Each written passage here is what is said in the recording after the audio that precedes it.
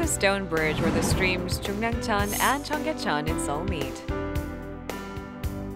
76 meters in length, 6 meters in width, it is made up of 64 stone columns.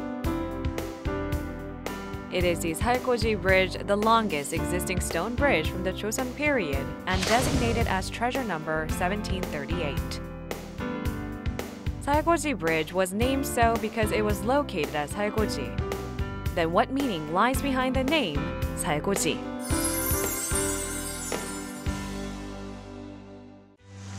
The place Salgoji is said to have been named during the Joseon period.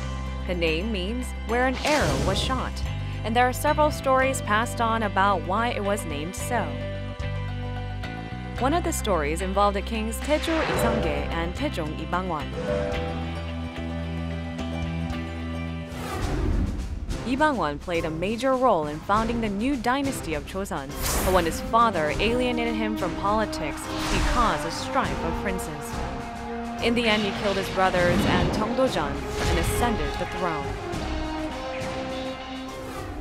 Isangye was greatly displeased with his son, and one day as he returned to Hanyang, Ibangwan heard the news and prepared to welcome his father. When Isangye saw him, he became angry and shot an arrow at him, but it missed, and Ibangwan's life was spared. Seeing that his arrow had missed, he considered it the will of the heavens and acknowledged Ibangwan as king. Later, when Ibangwan stepped down as king and enjoined falconry at this place, his son, King Sejong, built this bridge for his father.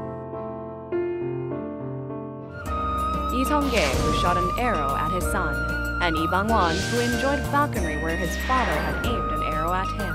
Salgoji is a place where the story of an arrow being shot between father and son has been passed down to this day.